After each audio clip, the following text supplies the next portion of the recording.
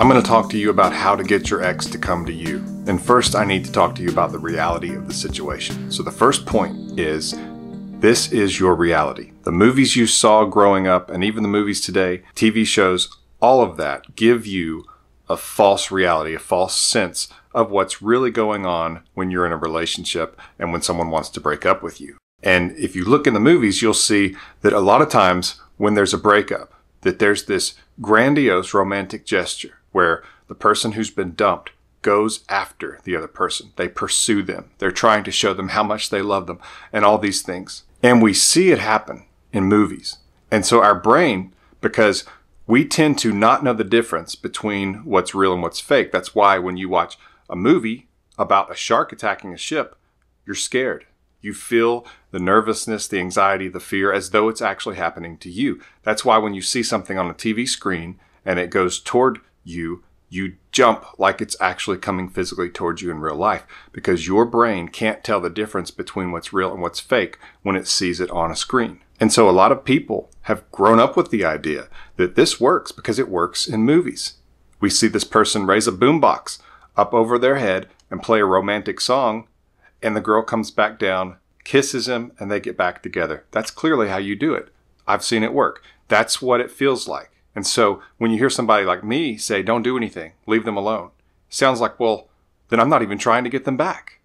That's what it sounds like, but that's not true. The reality of the situation is, most likely, except in rare circumstances, they already know that you love them.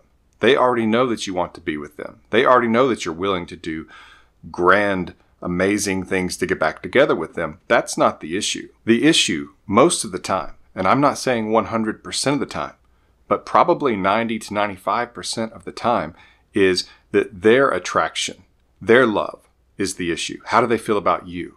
It's not so much how you feel about them. It's how they feel about you, because most of us have been in situations where another person wanted to be with us. Another person was in love with us and was attracted to us, but we didn't reciprocate. Just knowing that they cared about us was not enough to make us want to be with them, because we have to be attracted to them physically, emotionally, intellectually. And if we are not, how they feel about us is irrelevant. You are in that situation now. It's not about what you want or how badly you want it. It's about what your ex wants. And right now they don't want the relationship. So trying to give them more of yourself is actually the opposite of what you need to do. It's like if someone says, I've had enough cake. I'm full. I'm nauseous. I don't want any more. And you say, you just need to have another bite. It's so good. Try it. They already have. At the moment, the best thing to do is wait, to stop, to back off. Number 2, what motivates your ex to come back to you?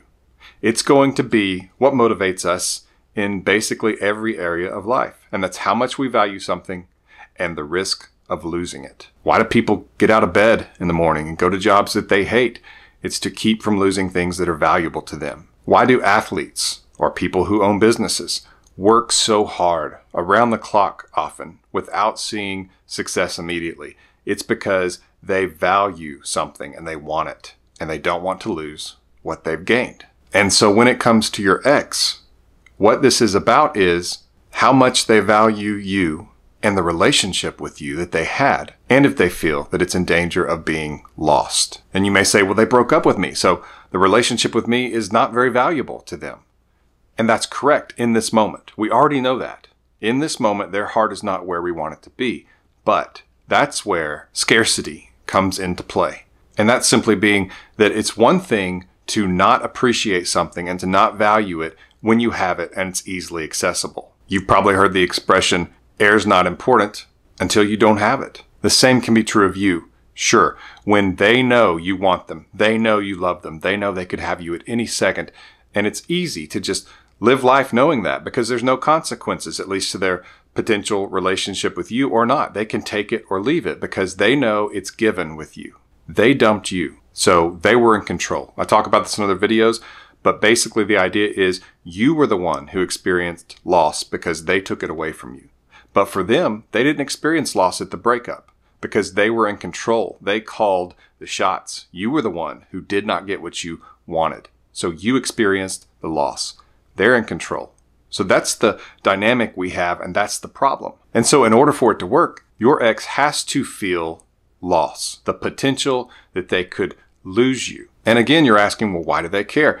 Well, they don't at the moment, but if you don't push and you don't contact constantly, try to talk them into it, try to show them how much you love them and just get on their nerves. If you just leave them alone, then they actually will go through a stage of relief because they got the breakup over with. It was awkward. It was difficult. They didn't want to go through with it really, but they wanted the outcome. They wanted to be away. They wanted to be free of you.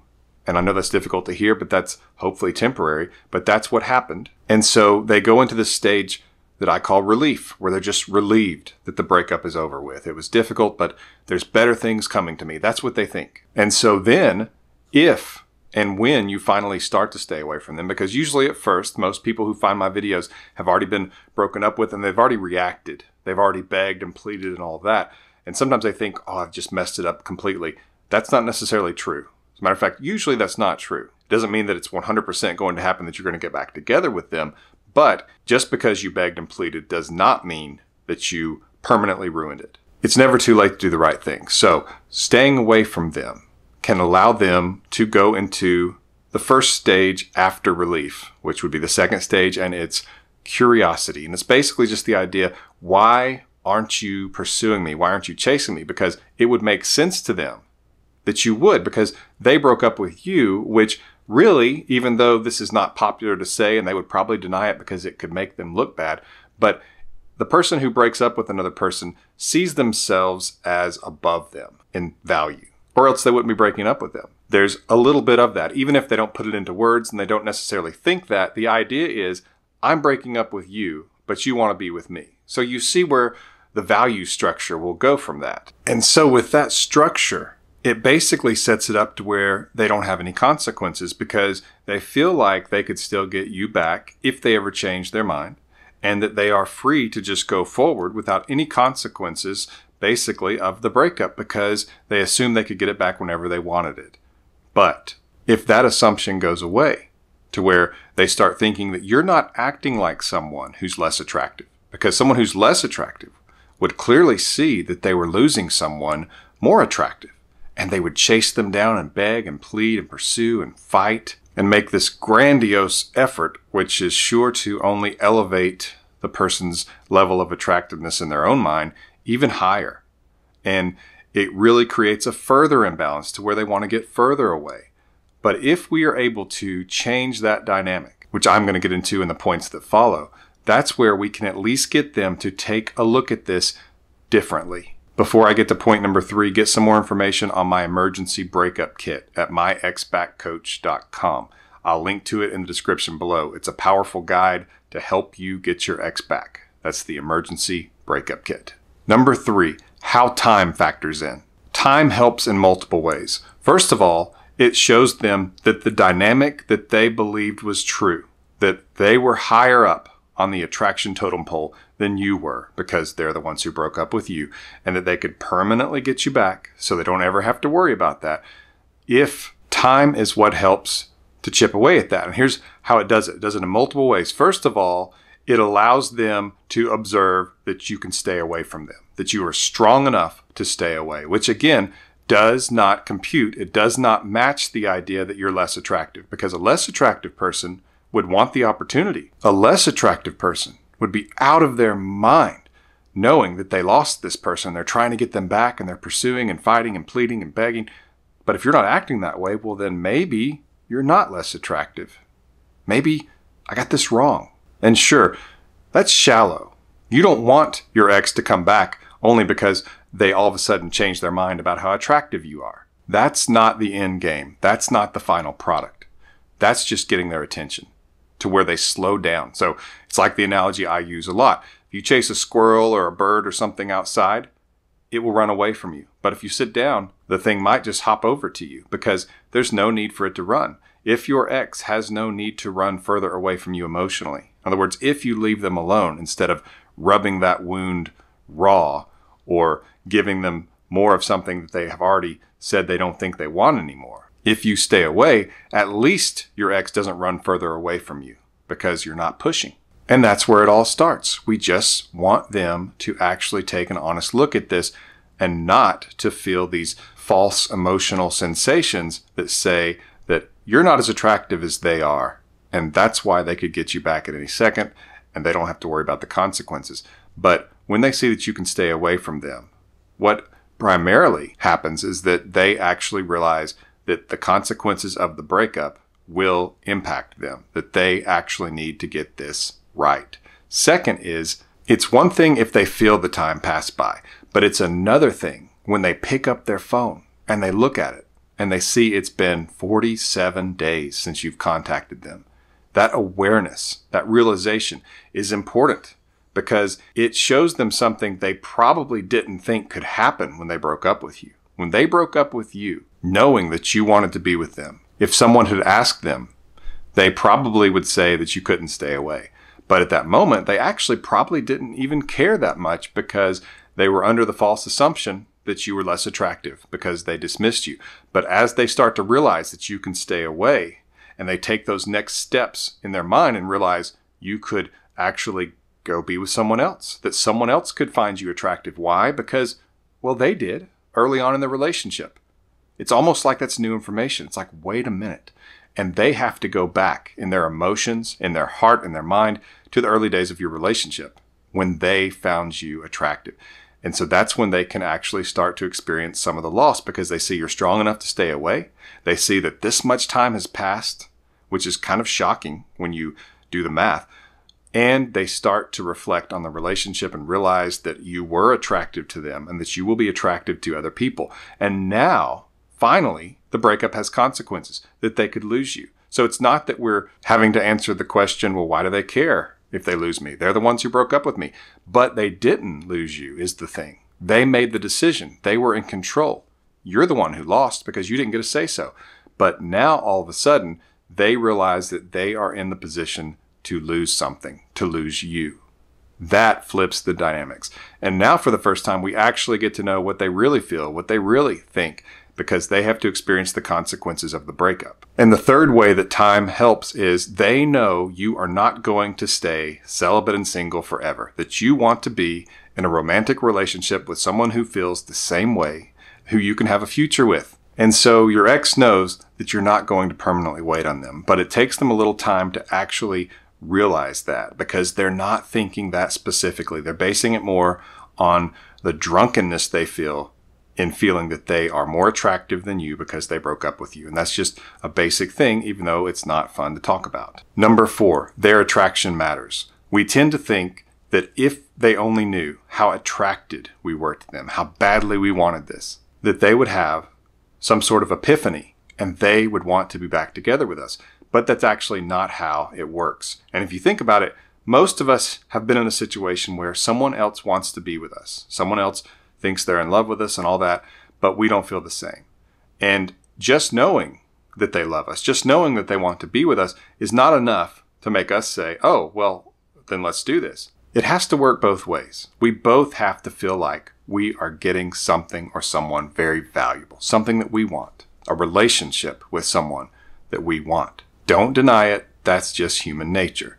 They have to be attractive in our eyes, physically, and they have to be attractive emotionally and intellectually, at least to satisfactory levels, whatever those are. And if that's not there, and again, I'm talking about just to satisfactory levels, there is a point where everyone would say, that's not enough. I want more than that. And so what really matters here is the attraction that your ex feels or that they don't feel. It's not about how badly you want it. It's about how badly they want it. As I've said before, it's not a contest of who loves this person the most. It's a contest of who they want to be with and they care about and they're attracted to and they love the most, because that's who they are going to want to be with. And so once someone understands that, it's usually easier to get them to stop pursuing and begging and pleading and just thinking they're going to have a little talk with them and tell them how they feel, which a lot of people will ask me, should I tell them how I feel? Well, it really doesn't matter how you feel. It matters how they feel. And that's kind of an eye-opener to a lot of people. But keep that in mind, that staying away from them is because how they feel in the moment, they would not be receptive of you. Just like if someone's had too much cake, like I mentioned earlier, they've had too much food and you're like, oh no, you don't understand. It tastes so good. Just try it. Just taste it. Why won't you taste it? It's delicious. And they say, I'm full. I don't want any more. And so you have to wait until they're hungry for you again. And that can take some time. Before I get to point 5, take a quick second and subscribe to this channel so you can be notified when I have more videos like this. So just click that button, subscribe, and let's get on to number 5. Number 5, your questioning is important. And what I mean by that, and be sure to listen to the end of this because I'm going to wrap up a few things here. People ask me all the time, what should I be doing right now? While I'm in no contact, I'm grieving the relationship, but I'm also somewhat hopeful, and I'm not going to just try to hop back out there. I'm going to give myself enough time, and I'm going to give my ex enough time just to make sure that this thing is really over, but hopefully to be able to get back together with them. What should I do in the meantime? Well, I do suggest a lot of things like spending time with friends, reaching out and catching up, maybe even rebuilding some of those friendships. That's a great thing to do. Being busy with hobbies, working on your fitness, working on your health, losing that extra weight. Those kinds of things are great when you focus on yourself and you become actually better than you were. It sure does make for a great meeting when you actually sit down with your ex because they've reached out to you and they want to have coffee or they want to have lunch to talk, and they see you and physically you look more attractive. Emotionally, you're stronger, you're more attractive. You're actually increasing your odds a little bit by working on yourself and focusing on these things. And watching my videos, a lot of people will say that they watch them every night to try to help them sleep. They just want to remind themselves that they have hope, that they have a plan, that it's not the end of the road and it's not the end of the world. That's helpful as well. But one thing I really hope you're doing, and I suggest that you do it if you're not, is that you question if you want this person back. And I bet a lot of you are like, oh, I don't want to do that. But wait, stick with me on this. It's good for you. It's good for the relationship in the future if you get back together with them. And it really can help you to learn what matters to you most in relationships. Because if you can go through and make a list of things that you didn't like about the relationship you had with them, and this is things they did, things they said, maybe that were hurtful, or maybe they weren't considerate. They didn't think of you. Maybe you were the one who was giving all the compliments and they rarely complimented you. Or you were the one who gave gifts of affection and they didn't give as many to you. Or you were always the one who initiated things physically and they didn't. And so you felt unwanted and wondered if they desired you as much as you desire them. There are things about the relationship that weren't perfect. And if you are honest with yourself, you will admit that. And it's good to think about those things. It will help you as far as just feeling so desperate to get back together with them. Sometimes it can help with that, but also it can prevent you from putting this person on a pedestal and making them perfect, which makes the whole process more difficult for you. So remember, they're not perfect. They're a flawed human being. They are not majestic. They are not royalty, but they are someone who's not sure that they want to be with you. Which actually, for some people, when they really realize that, it's a deal breaker. And I'm not saying that it has to be with you, but these are things that you should be thinking about. So instead of just spending most of your time thinking, I hope they come back. What can I do? Why have they not come back to me? Be asking yourself if you want them back. And at first, it may be a silly question. You may say, well, of course I do. But the more that you get into it, it can actually help you not put them on a pedestal, which can be good because when you interact with them, you don't want to treat them like they are above you. You want to be kind. You want to be considerate. But ideally, this would be an equal match where both of you are pursuing each other. Both of you desire each other. Both of you want to be with each other. And it's not out of balance. And so that can really help with that. And it can also help you to be more attractive because if you feel like you're on equal footing with them as far as attraction goes, you're going to do a lot of things that don't weaken your position. And I hate to speak as though this is strategic, but sometimes it can be a little bit because we teach people how to treat us. Just like in this breakup, if you don't chase them down, you don't fight for them and all those things, then you're actually teaching them a great lesson, a valuable lesson for you. It's valuable that they know it because it's going to be good for you. And that is that they can't use a breakup to manipulate you in the future. They can't say, well, I didn't like that he didn't help me enough with this, so I'm going to break up with him. Or I didn't like that she did this, so I'm going to break up with her. A breakup should be very serious. It should be when all other options have been exhausted and you've worked at it. And if they just do it too quickly, if it's just too simple, just easy for them to give away the relationship, first of all, maybe that should be a deal breaker. But second of all, you definitely don't want them to think that they can break up with you and that you'll do all the work and you'll come running and build that ego up of theirs and validate them and show them how attractive they are and how much you want them. Don't reward them for breaking up with you. Don't make it something where in the future, assuming you two go back together, if they want attention from you, they can break up with you. If they want to feel somebody fight for them, they can break up with you. Don't make the breakup a way that they can get a certain action from you. If anything, teach them it will result in your total disappearance. Here at the end screen, there's a really important video called "Should I Be Myself to Get My Ex Back?" A lot of people say that, and this video is not what you think. It's actually a different video of mine in terms of how I present some of this content. So I encourage you to take a look. You can click on it here in the thumbnail at the end of this video. Thank you for subscribing. This has been Coach Lee, and as always, thank you for watching.